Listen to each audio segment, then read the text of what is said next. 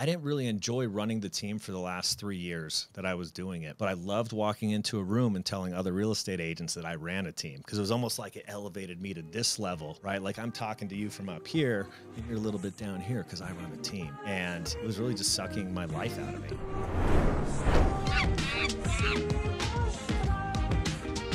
Awesome. Welcome, Sean. Glad to have you. Hey, thanks for having me, Kayla. I've been a big fan. I've been watching you guys for a while, and I feel pretty honored to be here today. So thank you for inviting me. Yeah, of course. Well, I've been a big fan of your journey and loving all of your content. You have a couple podcasts and just absolutely loving the value that you're bringing the real estate community. But let's kind of take a step back. And I'd love for you to introduce yourself to our audience and tell us a little bit about your real estate journey. Yeah, let's see. So my name is Sean Nealon. I'm a real estate agent out of Denver, and I've been an agent now about 7.5 years. And I got in after a 5 or 6 year career as a regional sales rep in the credit repair industry. So that kind of prepped me for the real estate industry in a lot of different ways. I was a regional manager. I managed 7 states at my pinnacle, and I was mostly working with realtors and mortgage lenders. During that journey, I learned so much about credit and how it works and helping people get their credit scores up into a spot to qualify for mortgages. But I learned so much about how real estate transactions work. And all my people, like all my friends, all of my business partners were in the industry too. So I feel like when I decided to take that turn into real estate, I flipped a coin. And I always say that maybe it landed on the wrong side of the coin until recently, like these last year or so. I flipped a coin whether I was going to go into real estate or mortgage, and it landed on heads, which meant real estate. So dove into real estate, and I kind of just took everything that I learned, not only from other agents and how they were doing business, but also from like the regional manager side and how I went about getting business. So I started off really hot. I think my first year I closed 17 transactions. I missed rookie of the year by like $4,000 GCI. And I'll never forget it. I sold my own house and I didn't take a commission, and Neil Donovan ended up beating me by $4,000. So I've always kind of had it out for Neil, but he's a really good guy, so I couldn't lose to a better guy. I'm still a little bitter about that 7 years later, if you couldn't tell. It sounds like it, yeah. No, so that was really good. The next year, I started a team with a good buddy of mine, Jaden Hansen. We started a team at a small local brokerage that we were at. We quickly grew in about 5 or 6 months to over 20 agents, and a lot of them were really new agents. And we thought we had this business model that was ironclad that would kind of keep us pretty hands off. But you've ran teams, you've ran brokerages, you know that that's never the case. We ended up getting really overwhelmed, ended up kind of taking half of the half of the team that was producing, and we went over to Compass and spent the next couple years over there. And then about 1.5 years ago, after growing that team, we ended up, in 2020, 2021, being one of the top 5 teams in Denver, over 100 million in volume. Our average agent was doing about $8.5 million worth of volume. So pretty good production out of a team there. And about 1.5 years ago, I joined Real Brokerage, split off from the team model. And I've been riding solo for most of that journey.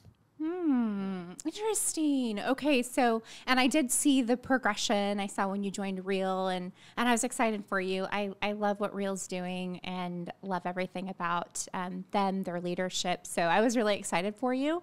But that's a big decision. So let's talk a little bit about that, because I think that we start off in real estate and we think, okay, we want to, create a team or open a brokerage, and we want to do these big things, and we want to help other agents be successful. And you did that. You had that journey, and very successful. Like, wow, congrats on all that you were able to accomplish. But then you made a decision to go back solo.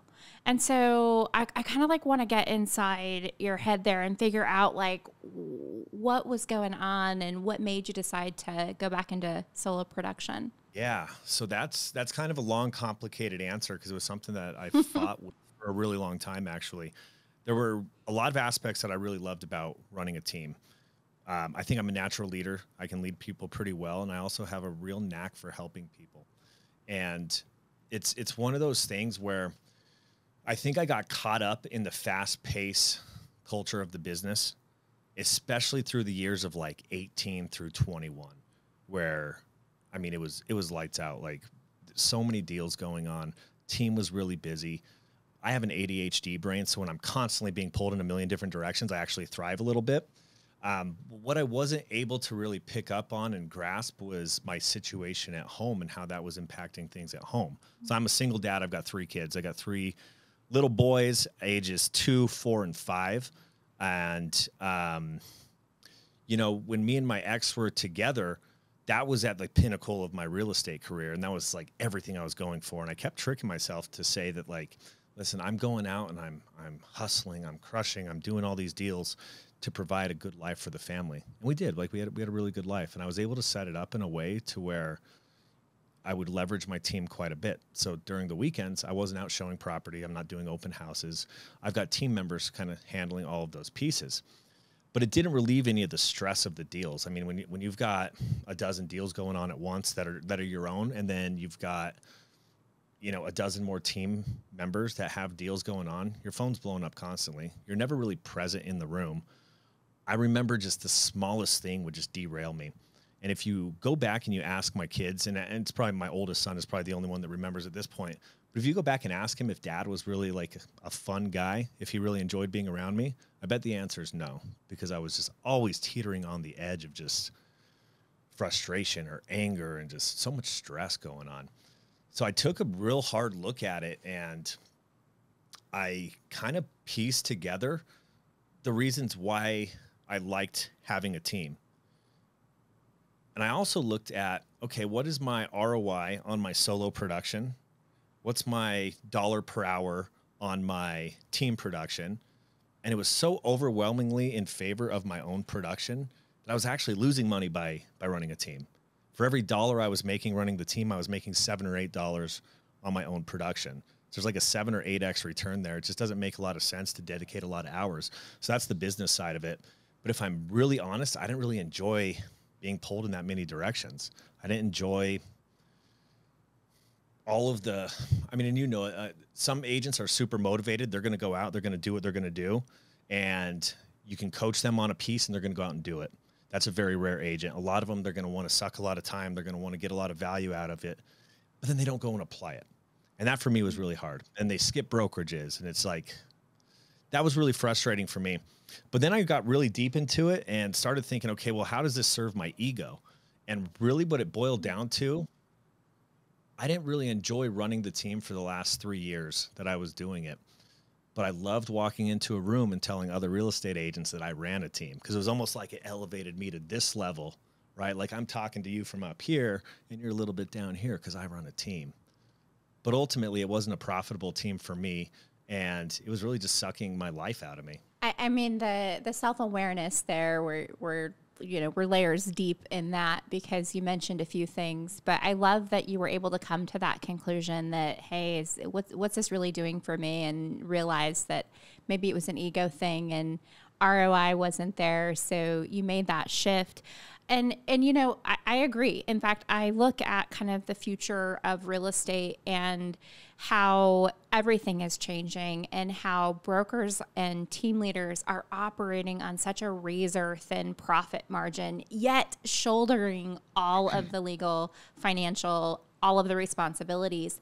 And I wonder often, is this sustainable, right? Like, is it sustainable for the future of real estate, for compensation models even, right? So I think there's a lot there, but I'm, kind of really interested in, once you pivoted back into solo production, I want to know what your key pillars are for lead generating, because I think that our listeners are going to love to hear this. You operate, you're very successful. So what are the things that you do, like rain or shine, to lead generate? Yeah, so my bread and butter has always been referral. So I work strictly by referral. And this is where I was saying earlier, where I took a lot of the aspects that I learned as a regional sales manager for the credit repair company, and I applied it to the real estate industry. So the very first trip, I remember I went to Boise, Idaho for my very first credit repair trip, and I had set up 12 meetings with 12 different loan officers. And I was going to go out there and give my little presentation and hopefully get a lot of business from it, right? So I go out there, and I remember meeting the first person, and I set up my little laptop on their desk, and I'm going through this pie chart, and it was grueling for me. I know it was grueling for them. after that, I was questioning, like, oh my goodness, what am I doing? What am I doing in this industry? Now I'm in Boise, Idaho, so far away from everything, but I'm going to keep giving it my shot. Probably about Wednesday of that week, I ditched the computer. I ditched the whole presentation. I just started talking to people real, just getting in relationship with them, talking to them about their kids, talking to them about their life, what are their hobbies. And that started working. Immediately, this loan officer's like, hey, I want you to come meet my branch manager. And I'm thinking like, well, what in the world is a branch manager? I mean, that sounds pretty cool. Goes and introduced me to this branch manager, and I'm sitting there BSing with this guy. And he's like, hey, can you come back in a couple weeks and talk at our team meeting? I want everybody to meet you. Because like, we really need your service here. And then it hit me. Okay, I can go and set 12 appointments with 12 people, 12 individual loan officers, or I can go straight to these branch managers and see all 12 people in one meeting, right? Like time is money, so I'd rather leverage my time. And that's really the approach I've taken into real estate sales. So as soon as I got in, I started working with as many business professionals as I could. And I tried to target business professionals that I know come into contact with people who could be in a position to buy or sell houses. So you've got a lot of insurance agents, you've got a lot of financial advisors. One of the best referral partners I've ever had have been attorneys. I work with a ton of probate and estate attorneys. People who pass away, they're often dealing with a house full of stuff and a family member who maybe lives out of state, or just maybe they don't have the mental capacity to go through an entire estate, sell a property, hold an estate sale, get rid of all the junk that's left over, do any renovations that need to happen. Like, people don't have the capacity after suffering such a loss. So I've really filled a good position in there to where I can go through and work with a lot of these different estate attorneys and provide a lot of value to their clients and the beneficiaries of these estates to help them get the house set up. So a lot of networking. I try to provide as much value as I can. So if I'm going to meet with a business professional, the entire meeting is predicated on how can I help you? Like, if I can provide you a lot of value, Kayla, and that grows your business, I mean, you're not going to be indebted to me necessarily, but you're going to be a lot more likely to refer somebody to me if I'm able to help you substantially grow your business. And that's just always the approach I've taken.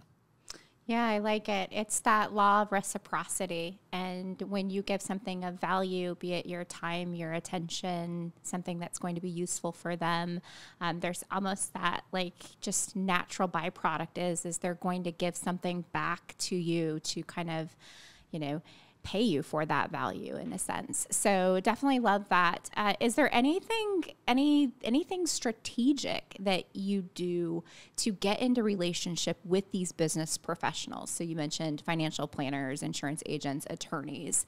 Anything strategic that you've done or that you continue to do to meet these individuals or foster those relationships? Yeah. So I always try to be the connector in my group. So I think, and this is kind of the $1 million question that's really elevated my real estate career.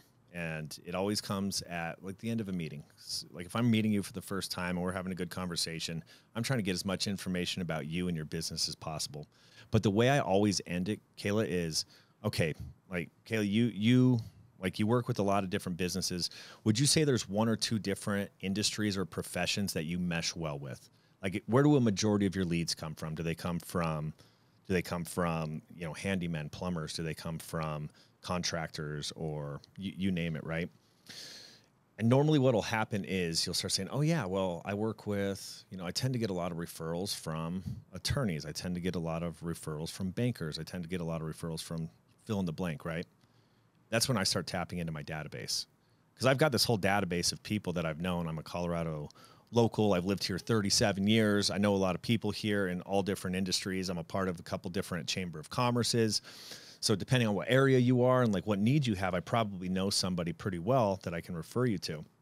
So then while I'm sitting with them right there at the meeting, I kind of just say, Kayla, tell you what, I've got a few people in all of these industries. Why don't I send out an email and connect us all, and let's all go grab lunch and see if we can all do some business together. That one question alone has landed me more business than any other question, because immediately after I do that, they feel so overwhelmed with gratitude that their next question is, well, shoot, like, who do you work well with? Oh, thanks for asking. I work really well with financial advisors. I would love any attorneys you have, whether that be family law, probate, estate planning, anybody in those areas, I would love an introduction to. And then I get them to do the exact same thing. So rather than trying to cold call an attorney's office and get in front of them, I now have a warm referral from somebody that they know, they like, they trust, and it's just easier to get on their books. And then from there, you cultivate the relationship by just being a guy, you know? Yeah. No, that's great advice. Just the ultimate connector. I think the introvert in me is like, oh my God, I could never do that. I could never go and do that because I am such an introvert. But it's cool to hear you talk about that strategy and how it's been so impactful for your business. I love it. So I want to know a little bit about your podcasts because I believe you have Bros Who Bible. I want to hear about that. And I believe you have another podcast as well. So I want to talk about your content creation journey and then talk about your podcasts as well. Sure. Yeah. So I've got 2 podcasts. One is called From the Ground Up, and we just celebrated a year in business with From the Ground Up. And thank you. And that's, I've got a couple business partners that I run that with, Shay Jenkins and Sarah Alberts. They're my 2 mortgage gals over at S&S Mortgage. And initially, we started that as a way to get in front of real estate agents. At that point, I was pretty heavily into building my team. So we thought, what better way to get, some business for them, have them meet some new agents, get me some at-bats in front of some new agents, and potentially talk to them about maybe a new home over at Real Brokerage or on my team, and learn all about their business. I mean, selfishly, I love to learn from people who are crushing it at a high level because I can get to where I want to go in half the time if I follow people who have done it already, right? Like if you're doing something that I want to be doing at the level that I want to be doing it, I'd be a fool not to listen to you and not to ask questions to you. So we created a platform for what it started out being was agents and how they built their business. We found out after having a couple non-agents on the show that we got a lot of traction and just a completely different perspective on business, but still applying it to the real estate industry when we started bringing people on who are outside of the real estate industry. So we've expanded. I mean, we've had plastic surgeons on the show. We've had a psychic medium who came in, and that was really fun. If you want to hear me get a psychic medium reading, you can go check out that episode.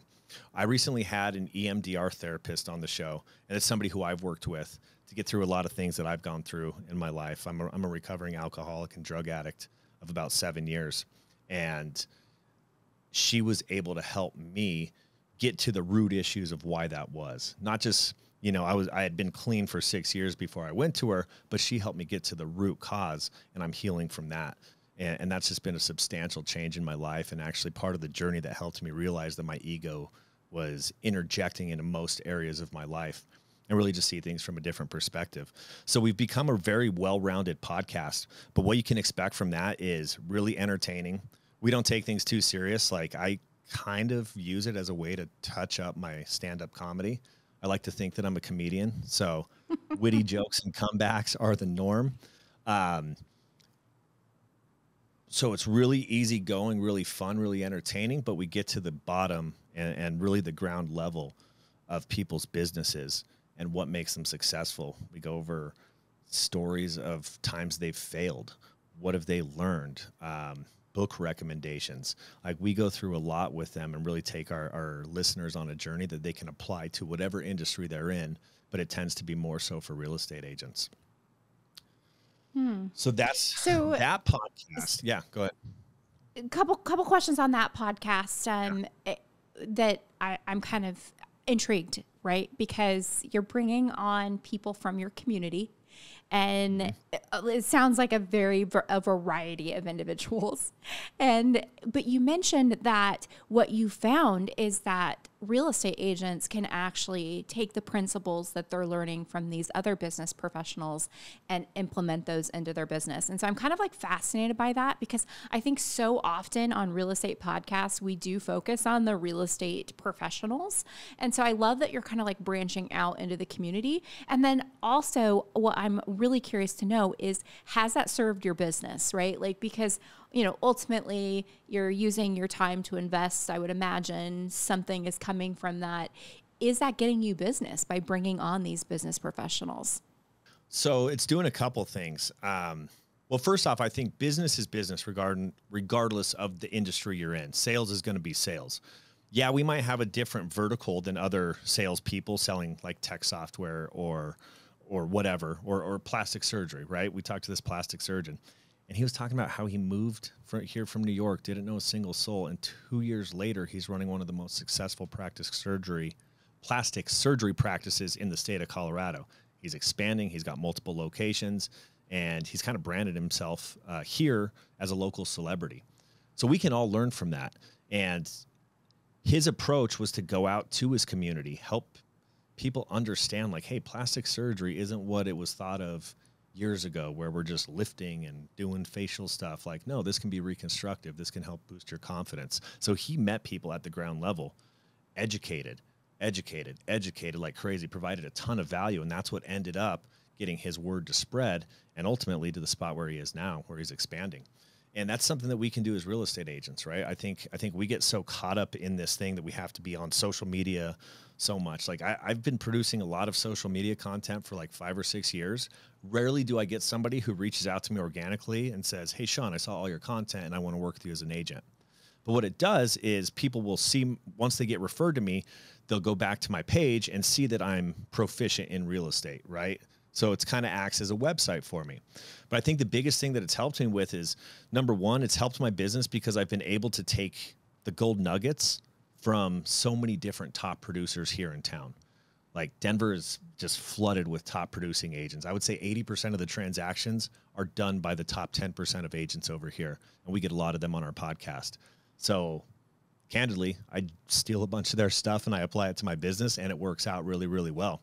But also, providing value to these outside business owners who might not be in the real estate industry, giving them content, providing them a platform where they can get their story out. That's helped me tremendously as far as getting ingrained in their spheres and getting, into contact with people that they know, like, and trust.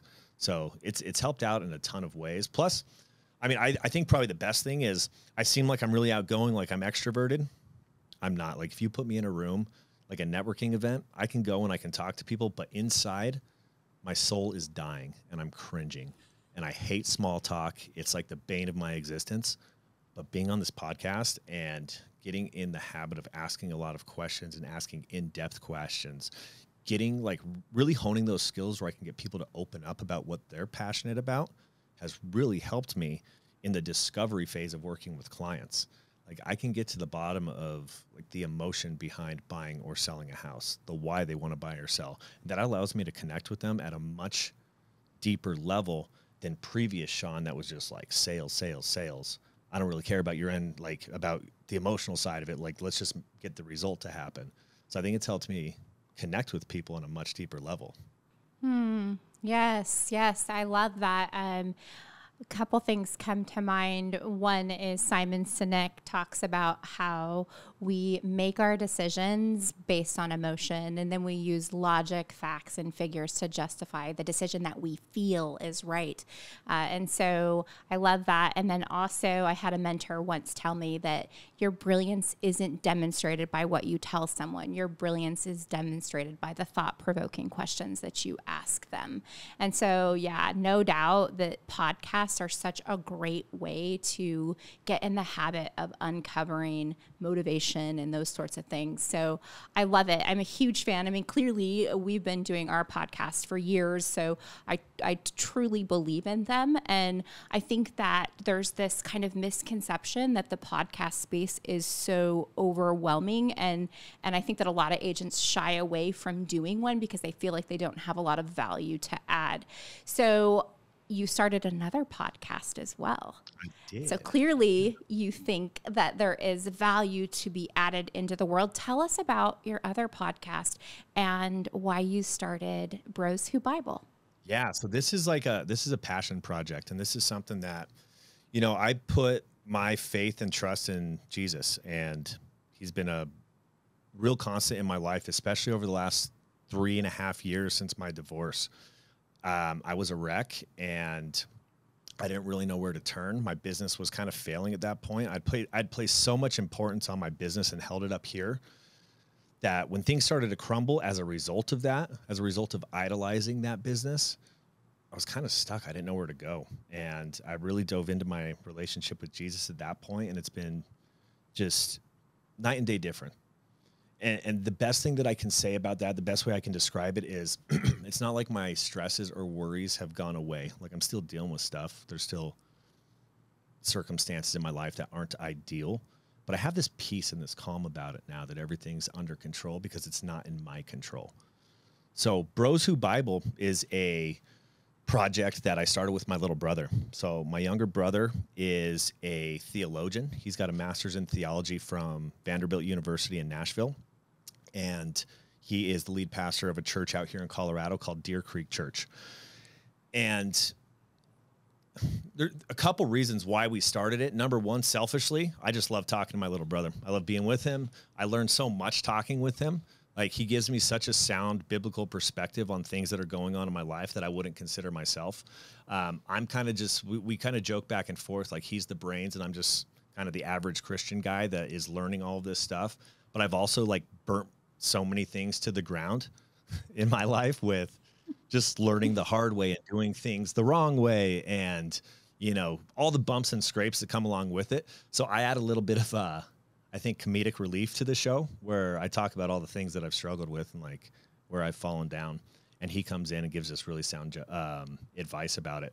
But I think what we're really trying to achieve with that is especially men, right? And especially single men, and especially single men who are fathers, who are really out there working multiple jobs, trying to keep it together, struggling with their self-worth, struggling with their identity. Maybe they're dealing with addiction, right? There's so many of us that are out there dealing with addiction and just bad thoughts, and they don't know where to turn. I think society has kind of created this shell of a man where it's not safe to open up. So our thought is if we can be really open and vulnerable about the stuff that we've gone through, where it's hurt us, where it's helped us, any learnings that we've seen, any different perspectives. Like I look at my divorce from a completely different perspective today than I did 3 years ago when I was going through it. Because Kayla, 3 years ago, it was my ex-wife's fault that we were getting divorced because she wouldn't do this and she wouldn't do that and she didn't just support this. And how could she think this way when I'm out here busting my ass for all of that, right? But now it's like, no, okay, well, I can take accountability for my actions in that. And if we can provide that kind of value to others that are out there who might be struggling with this, and it helps them see things from a different perspective, maybe they don't have to go down the path that I went where everything was burnt to the ground, right? Maybe they can course correct. Maybe they can steer down a different path and find a better way. So that's really our hope with that podcast. Oh, I love that. And I love that you share your faith. I'm a believer as well. And I love that you share your faith and you're just very open about that. So thank you. Thank you for that. And you're also, you know, for so long, I wasn't willing to share that. I felt like, man, if I start talking about that, then people might not want to work with me. And now, just because of this faith that I have, if somebody doesn't want to work with me because I have faith in Jesus, then I don't need to work with you. That's a great thing about being in business for this long is you can be kind of picky and choosy with who you want to work with. And that comes along with it.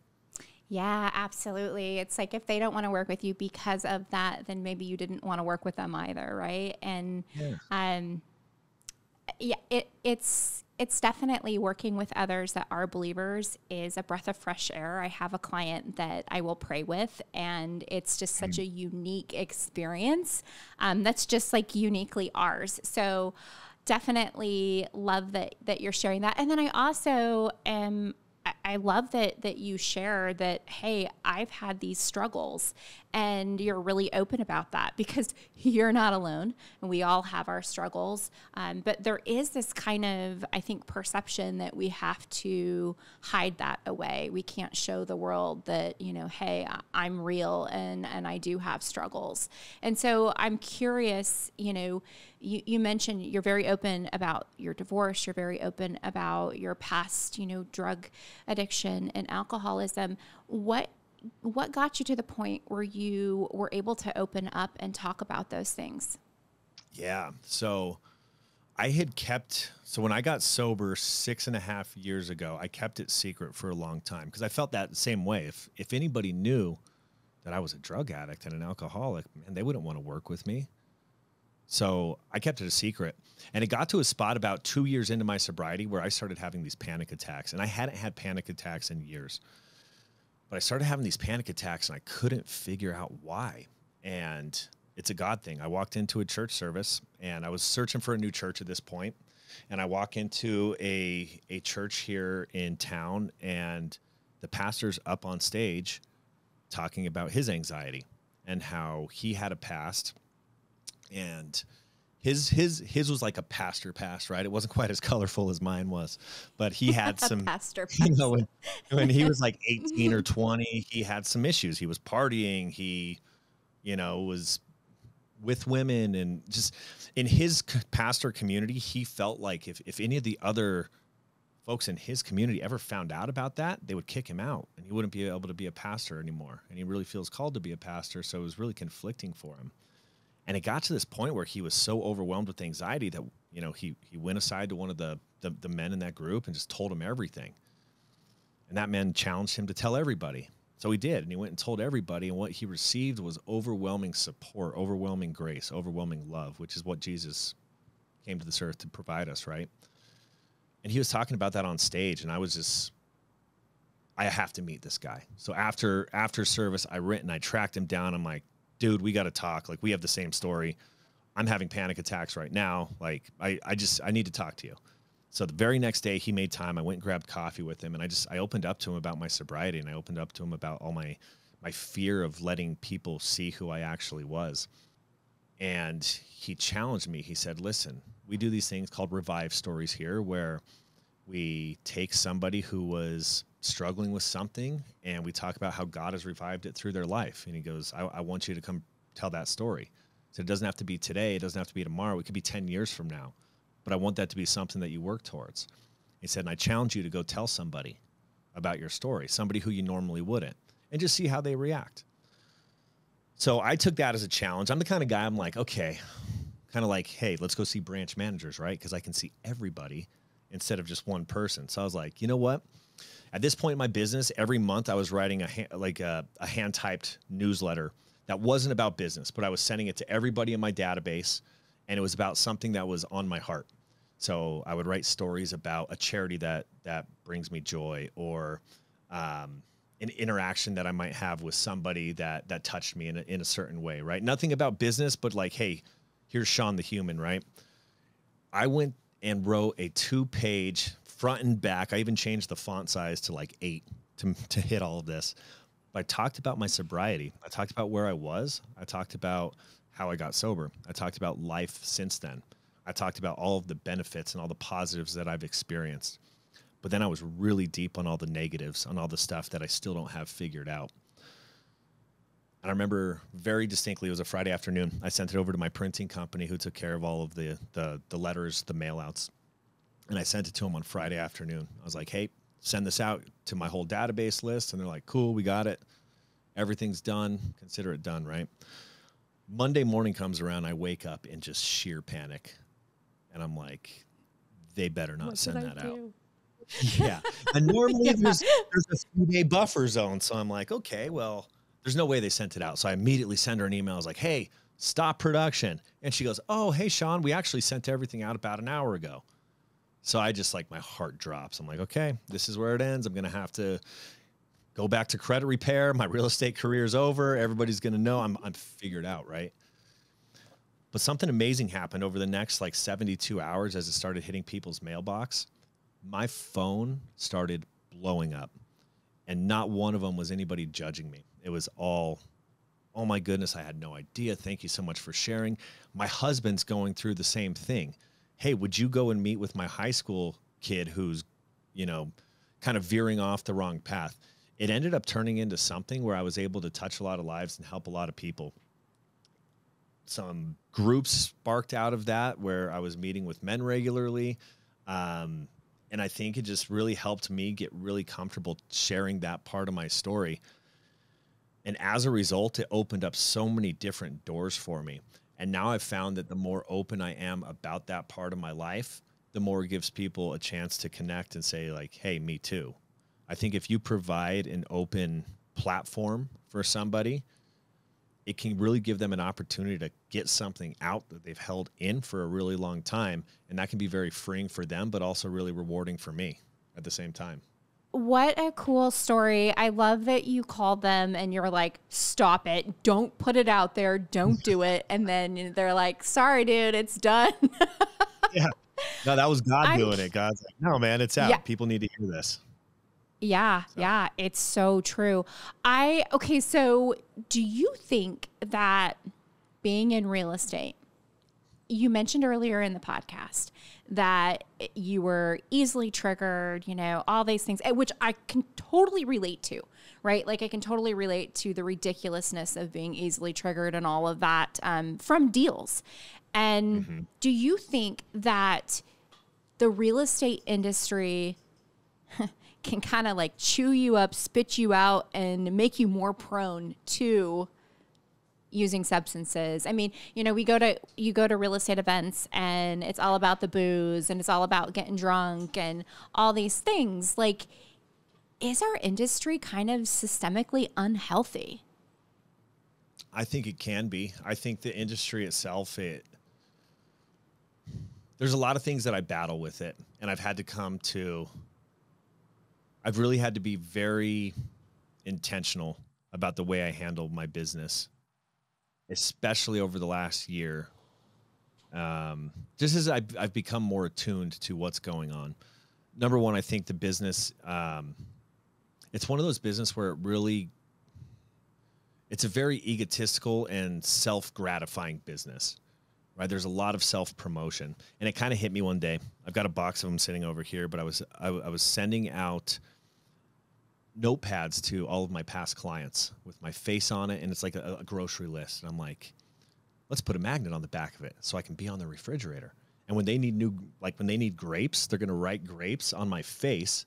And when they're at the grocery store, hopefully they'll remember me, right? I'm just like, I just felt cringy about to send those out. I sent them out anyway. So if I'm on your fridge, there you go. But it felt really cringy sending that out. And then I start looking at all of the content that real estate agents are creating. And a lot of it's really good, and I'm not knocking anybody. But for me, it just seems very self-promoting, very, very almost egotistical. And it's like we promote this side of us that isn't necessarily true. We promote like the goods, the highs, like here's my transaction count, here's my volume. But I think we lose touch of like the families that we're helping in a lot of ways. So that was something that I've really had to really cater my business to try and not do that. And it's even more so difficult having the podcast because we are talking with a lot of people and they do want to talk about the success of their business, which I think they should. And I also fight with like, hey, God gave me a talent, and it's like I'm pretty good at this real estate sales thing. And if I can really help a lot of people with it, it would be selfish for me not to. So there's a lot of conflicting thoughts going through my head. But I will say when I initially got sober, I was 1 year into the business. In my first office I was at, we were a very tight group. Right next door was the Jefferson Park pub. And it was a culture where people would come in and like, man, I just closed this awesome deal. Let's go over to the pub and grab some beers, right? Or it was, God, I have this deal that's like my sellers are driving me crazy and they just can't come to their senses. Let's go over to the pub and grab a beer, right? And it was just so much of the business was predicated around that. And then my business model at the time was let's just hold as many happy hours as networking events as possible where there's drinking, and then eventually turns to drug use. And just, I do think it's a slippery slope in the way that the business is set up. It's very easy to go down that road.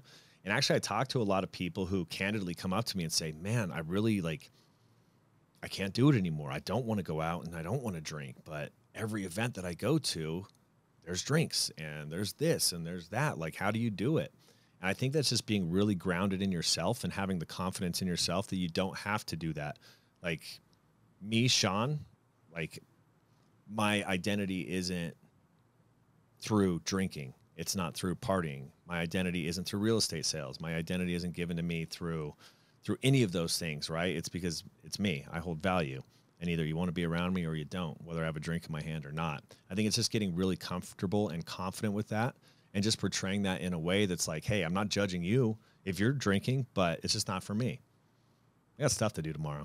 I got kids. I got to get up early. I can't be drinking. I hear that. So, Sean, as we wrap up today, I have a couple rapid fire questions for you. So, all right. What is underrated in real estate right now?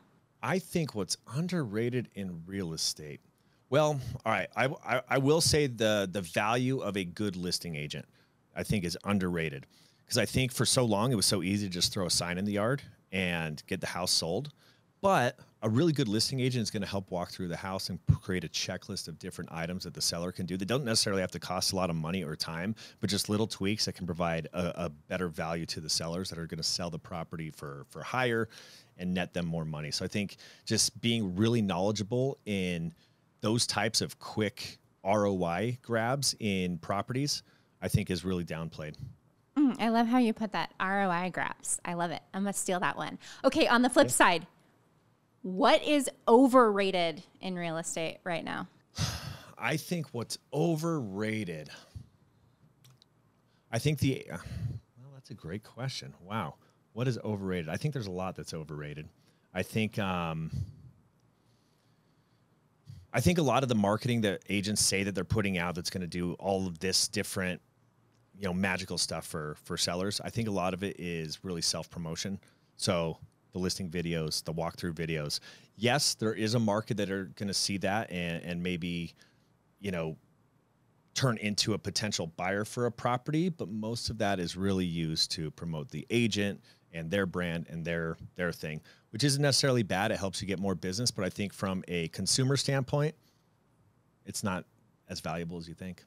Oh, that's going to be a good short. We're going to have listing agents across the country sharing it. People are going to be firing up on me. Yeah. No, they're going to be thankful. They're going to be like, yeah, see, this guy said it's all overrated. That one's that's going to be the agent who does good. open houses, right? They're there to get buyers. We know what you're doing. Yeah, I feel you. Yeah, exactly. But then you're setting these expectations. Yeah, I appreciate the hustle too, but it sets unrealistic expectations for the seller. That's for sure. Okay. So, what is your favorite quote? Oh. I can't necessarily quote it, but I will say the most impactful thing that I've heard recently comes from Tim Tebow, and he was talking about winning the Heisman and then immediately going on a mission trip. And he went on a mission trip to Thailand, and he saw a young boy who was wearing a Tim Tebow jersey that had been passed on hundreds and hundreds of times. It was muddy. It was gross. There were holes in it. The kid didn't know that Tim Tebow was standing right in front of him. But at that point, he looked at his life and said, okay, well, what's actually significant here? Is it all the awards and accolades, the Heisman Trophy, or is it that I'm here helping this little child get clean drinking water? And I think even though it's not a quote, just that alone has completely shifted my mindset on so many things. In fact, in my office, I'm staring at a poster of Tim Tebow with a definition of significance over it. So I would say that would be the most impactful quote / thing that I've heard. Love it. Very heartwarming. All right. And leave us with your favorite book. Favorite book? Gosh. Well, it's got to be the Bible. I think the Bible in so many different ways. I don't care what you're going through, what storm you're going through. If you open that up and you read it and you apply it to your life, it's going to speak to you in a way that's very relevant to what you're going through today. Every single morning I read through the book of Proverbs and I read through the Gospels amongst a few other books that I have. But whatever I'm going through, whatever I'm struggling with, the Bible always just has a very unique way of talking to me specifically for me. And I will read passages that I've read hundreds of times, but it's just going to hit different because of what I'm going through and what the Holy Spirit is interpreting in me. So hands down, it's got to be the Bible. I love it. So fun fact, when I was younger, my parents would wake all of us kids up and about 5:30 in the morning, as my stepdad would have to go off to work soon thereafter. And we would be forced, I say forced because I was not happy about this so early in the morning, to read through a proverb and 5 Psalms. And we would do that every month and circulate through them. And there are so many good nuggets. You're absolutely right. I love the Proverbs. Great words of wisdom there. Aren't you thankful now for it? I'm so thankful now. Yeah, heck yeah. And they'll come to me, and I'll be. And it's going to be so different too. Next time you read them, it's amazing. So true. Well, I just want to say thank you so much for your time today and being open and authentic with us and our listeners. We appreciate you, and thank you so much. Hey, thank you for having me. I feel really blessed and honored to be here, and happy to talk to everybody. So I really appreciate the platform. Thanks, Kayla. Awesome. Hey, Sean, how can our listeners reach out to you? Yeah, you can find me on Instagram. My handle is @real_Nealon_Sean. Probably the best way to get at me. Awesome. All right, Sean, thanks again.